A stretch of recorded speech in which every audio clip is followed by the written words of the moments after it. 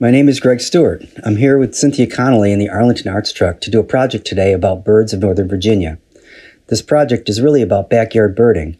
We're thinking of the citizen artist or scientist or the amateur in all of us, and more specifically about birds of concern in Arlington. The project here has two components. One is for dirt stenciling. It is intended to celebrate the existence of these birds in Northern Virginia. So these are not the birds that migrate during the fall, but those that stick around.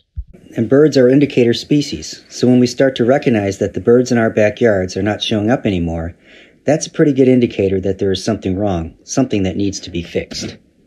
To participate in the project, you can stencil the name of the species of bird onto the sidewalk or the street from the list of birds of concern in Northern Virginia.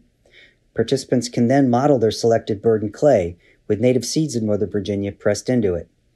Then you can take the clay bird home and plant it in your backyard. In the spring, your clay bird turns into native plants, and finally those plants support the habitat of the birds that appear on the species of concern list.